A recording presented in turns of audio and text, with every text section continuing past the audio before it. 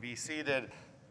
I don't remember if it was a radio ad or I don't know if it was an NPR thing, but it was like you make history every day. And it's this idea, I like it, it's a little brainworm type thing that every day you do something, you've made history. And it always caught me as both a clever phrase of this idea that what you do matters every day, but also that history is just a matter of time. And so what I do today, tomorrow will be history. And it's always stuck with me with this idea that history is important. There were people living at that time when it wasn't a history book, but it was just what they did in that day. And I've been thinking of it this week because this week was Yom HaShoah. And as time has been going on, it has been seeping into history. But for some, like having the honor of having a survivor come and speak to our religious school kids this week, it was not history, it was his life experience. But we are at this in-between moment where fewer and fewer people have lived this experience, and so it means that those days are slipping into history, and we have to make sure that it does not fall away. That as Jews and as Jewish communities, Yom HaShoah is more than just a day, it is an identity, it is part of our history, and I fear that Yom HaShoah will just sort of be like Tisha B'Av, a historic event, but it is so distant from us that Tisha B'Av, we joke that if it wasn't for Camp Ramah in the summer, no one would notice that Tisha B'Av happened in the middle of the summer. Yom HaShoah can't slip away.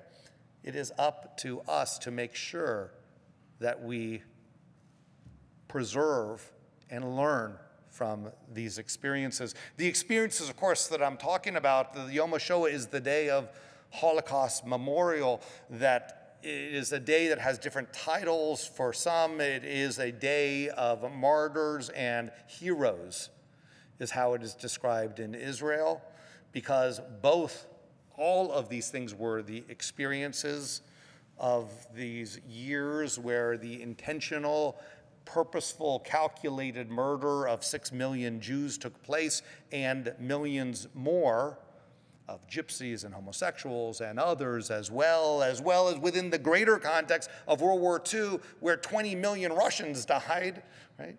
But somehow it is different because this was designed and part of the war plan was to wipe out our people.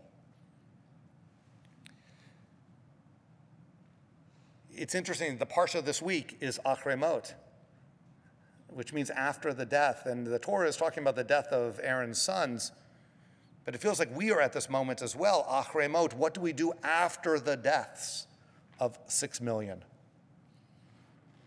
When I was a kid, I had the opportunity to go on March of the Living. March of the Living is a program that brings teenagers from around the world to the European death camps.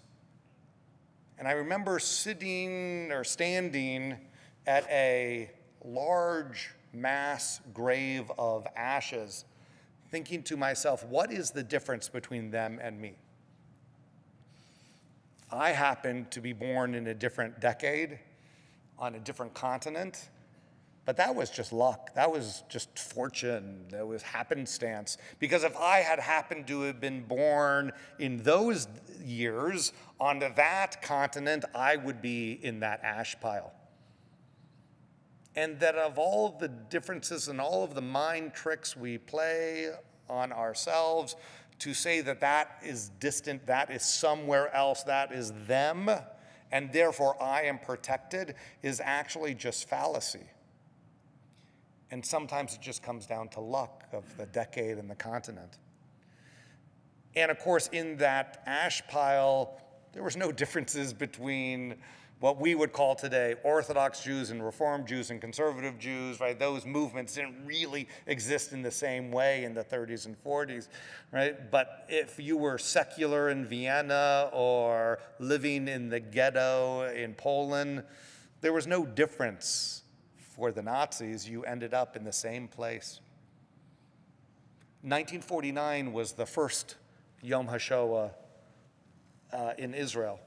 Of course, that was right after Israel was founded in 48. And 49 was the first commemoration, and what they did was they took what must have been the equivalent of thousands of people. They took the ashes and they moved them from Europe and reburied them in Israel. Impossible to know how many were in, how many humans, how many Jews that accounted for. In 1950, the second commemoration, they took piles and piles and reams of Torah scrolls that had been desecrated, and they reburied them in Israel. And then in 1951, it became an official national holiday, a moment of the sirens, and it has been tweaked a little bit over the years, but it is a moment of national, and I say peoplehood recognition, not just within the state of Israel, but within the Jewish people. This week I had the opportunity to be at the JDS community. Sarah Rourke, we have both librarians here, Sarah Fratkin and Sarah Rourke, but Sarah Rourke has been putting together a Yom HaShoah program for some of the students for many, many, many years. And it is amazing, but this is the first time I had the opportunity to actually be there. Jennifer Weitzner, and Howard is here as well, Bethel members, and Jack and Max has recognized them as well. But Jennifer's family has an amazing collection of Holocaust material. I don't even want to call, I'm not even sure if we use terms that are more of like a museum, it puts it into that historic, faraway category. I like to think of it as material witnesses. This is material that has lived through the experiences of the Holocaust. And Sarah and Jennifer have a dialogue that they do. They did it in the Beit Midrash. And I hesitantly asked Jennifer if she would join me today to talk about this collection, which is so powerful and is so important to keep this experience and this material alive, because those that actually wore it perished. Those that actually encountered these objects are not here to talk about it.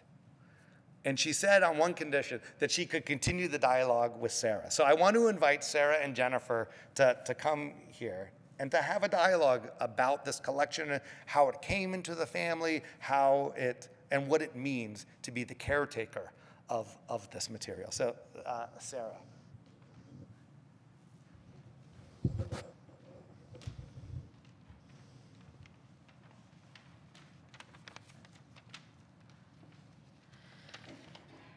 Okay.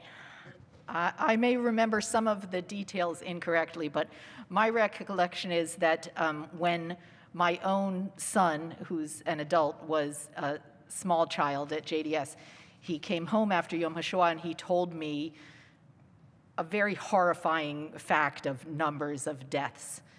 And I said, oh, that's interesting, and that must have been really upsetting to hear. And then the next day, I went to the director of Judaics at the lower school at JDS, and I said, I wonder if maybe there was a more age-appropriate way to commemorate Yom HaShoah. So he said, okay, now you're in charge of Yom HaShoah. So since then, I've been in charge of Yom HaShoah. And then many years ago, Jennifer came and told me about this amazing collection that her father had put together. And I got to come and visit your home and see many of the items that are in this collection, and then we chose together some of the things that seemed like they would be not too scary for kids to see, but evocative and meaningful for kids to see. So, so let's just start off with talking about how did your father come to collect all of these different things? I just want to quickly thank you, Rabbi Harris, and thank you, Sarah, and thank you, Bethel, for having me, and for everybody for listening. So how did my father collect these items? My father was a stamp collector, and in those days there were the catalogs that would arrive pre-internet, and they would have pictures of the stamps and prices and explanations. And he got these catalogs in the mail, and he would pick out the stamps he liked. But he started to see Holocaust items for sale in the stamp catalog. So some of them were Nazi stamps, and then there were some other items like money from the concentration camps or money from the ghettos. And so he just started thinking, who is going to buy this stuff? But he wasn't buying this stuff because he was a stamp collector. So a few more catalogs came. You know, it's like things wear you down. And he just kept thinking about it. And he said, I'm going to buy it. I'm going to buy it because if I buy it, I know that I will keep it safe. There are Holocaust deniers out there. And he didn't know if people would buy it and shred it or, you know, he just didn't know. So he felt better if he owned it. So when he saw items coming up for sale, he just started buying them. And so we've been talking about items, but we should talk about what are some of the particular things that are in the collection that are most powerful. Right. Okay, so I was trying to think of how many items there are. I think there are about 400. And kind of like what is in the encyclopedia. Like, I don't know how to answer that. So I brought some notes, but basically I think of the items as two different piles. One are the paper items that fit nicely in the binder, and one are the other items that are more tangible that are in boxes. So the paper items are money from the ghettos, from the concentration camps, passports that are marked with the J for Jew, a lot of letters requesting from the government to get out. It'll be the letters that returned back to the families that I have. The quota for Poles is full. Try again in a year. I have letters like that. I have letters, people requesting to the Red Cross, where is my brother, mother, sister, child, all different paper items like that. I also have the tangible items. Those can be everyday items. When people were deported, they were told to bring things of their everyday life to recreate life, supposedly, when they get somewhere. So I have everyday things such as glasses, coats, a doll's outfit. I have a meat grinder. I have ice skates, all from, collected at Auschwitz. So I have the stars that the Jews had to wear, uniforms, the blankets that people had to keep warm as their only thing, no mattresses in the concentration camps, just a blanket. So I have that. I have items made out of Torah scrolls, desecrated items, so all different things. So I'm just going to mention a few of the things that make the biggest impact on the kids when they see them. The desecrated Torah scrolls that you mentioned. The Torah scrolls were cut up and turned into different things. Oh, you brought with you. Oh, okay. Well, there you go. So this was a shoe insole insert that the Nazis cut up and then, stuck in their shoes and then walked on the Torahs. So I've seen this so many times, and it still gives me chills to see that. When we do this program at JDS, one of the kids chants the portion that's on this particular scroll, were you going to mention that? Oh, that it's actually the part of the Torah where Jacob is leaving for Padan Aram, and God says to him, I will be with you wherever you go, and I will stay with you when you return to this land. And you can imagine that's a very significant thing to be saying in connection to the Holocaust, that God will always be with you wherever you are, that God was in this place and I did not know this, that this is the gateway to heaven. So those words are here. Of course, the Nazis didn't know when they cut it up that it was going to be a significant piece, but as you take it with commentary with the kids, it's very powerful. And also, there's just a power of objects, simple objects that were there in that place. So we have a cup that was picked up in Auschwitz. And just the fact that, it's just a tin cup, but it was actually there as sort of witness to that time and place, and it's very powerful to see. So what did your father do when he collected all of these items? What was his goal to do with them? Yeah, so once he had amassed all these items, he had to figure out what to do, and he started lecturing. He would go to schools and synagogues, JCCs, anywhere who would accept him, and he would put out the items and speak about them. And he educated a lot of people informally. There's something about being up close with the items rather than, a glass, and the items are behind the glass and you have to make the trip to the museum. He was in people's synagogues right there, so. And so that relates directly to the next question, which is, why didn't he donate them to a museum?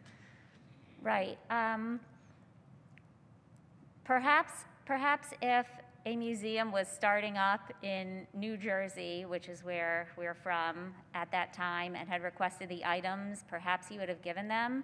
But we seem to find out about the Holocaust museums after they're up and already have many of the items. So the museums have most of these items that are in the collection, and I have talked to the U.S. Holocaust Museum, whereas every museum would love to have these items. I was told that honestly, they would not be on display because other items are already on display, but they would love to have them, and they would be in their archives, which would be called upon and studied by graduate students and other scholars.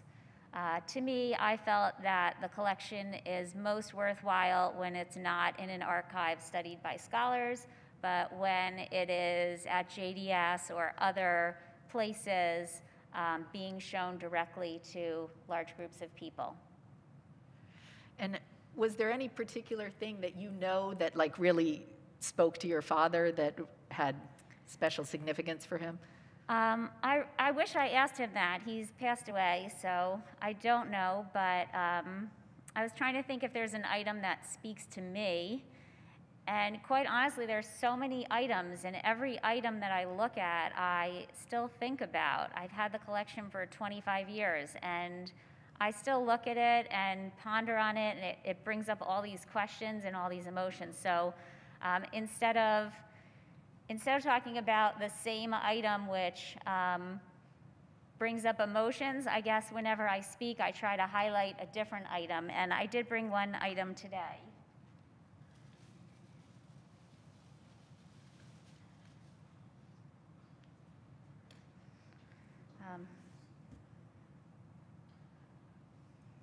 So hopefully you can see it, but I think it's a winter coat. It's a small black velvet coat, probably for a 3-year-old, and it was found at Auschwitz. I have authentication papers for every item in the collection, and I don't know. There's not too much to say. I mean, the item's here and the person is not. I have 2 questions. What does it feel like to hold that?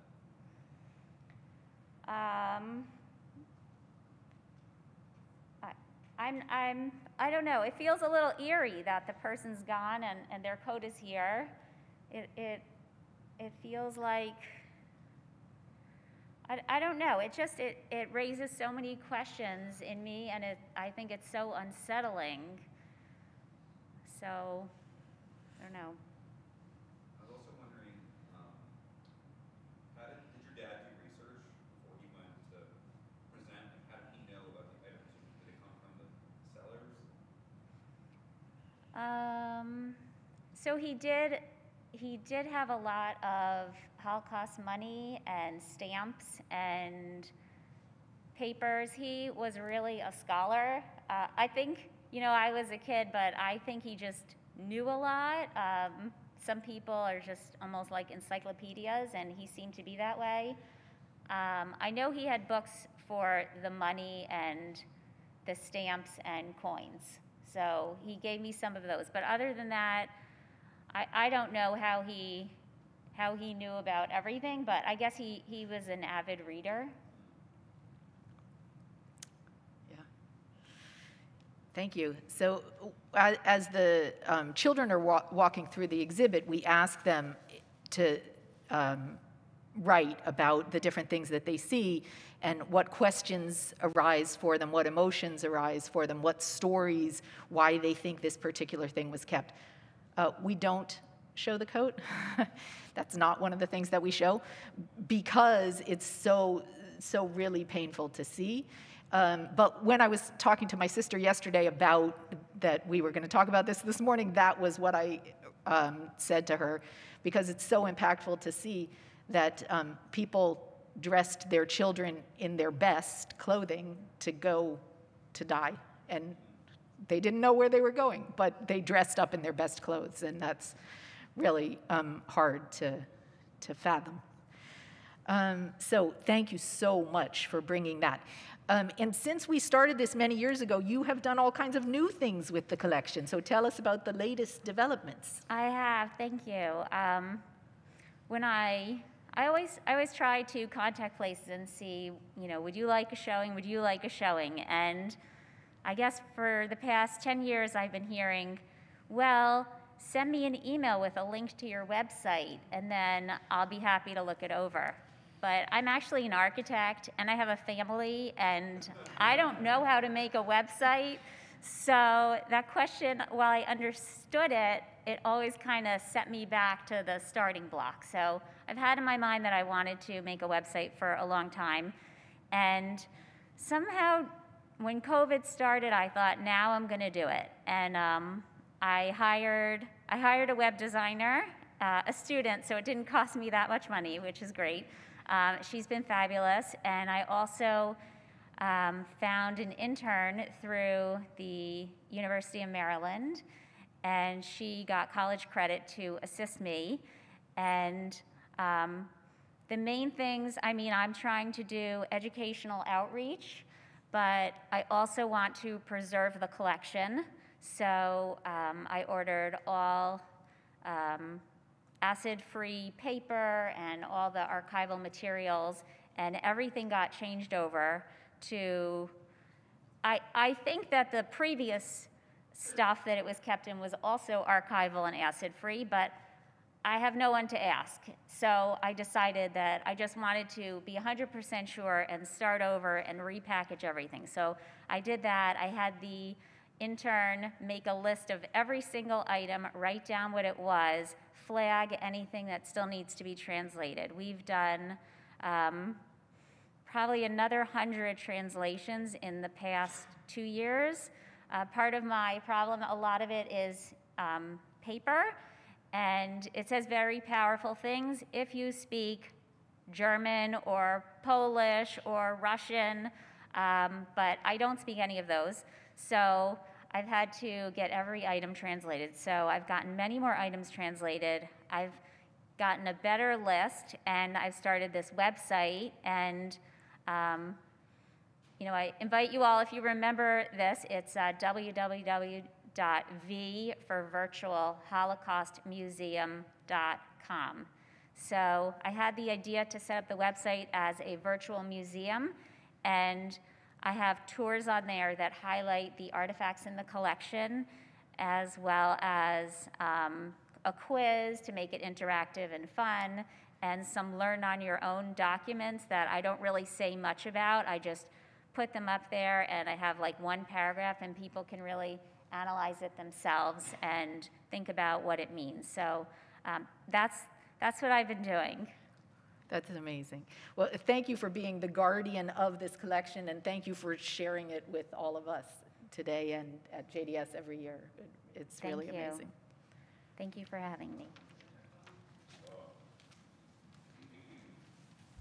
Thank you, Jennifer Weitzner and Sarah Rourke. Thank you for sharing that today.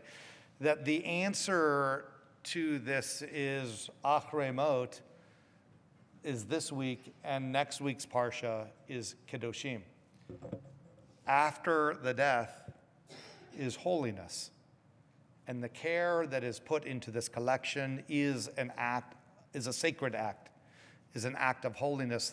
Our acts of how we decide every day to make sure that this historic event does not slip into history is Kedoshim, is also an act of holiness, and it is an act of responsibility.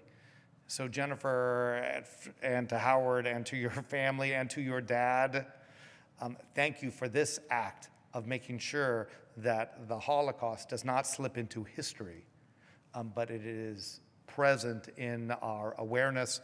So again, theholocaustmuseum.com to learn more about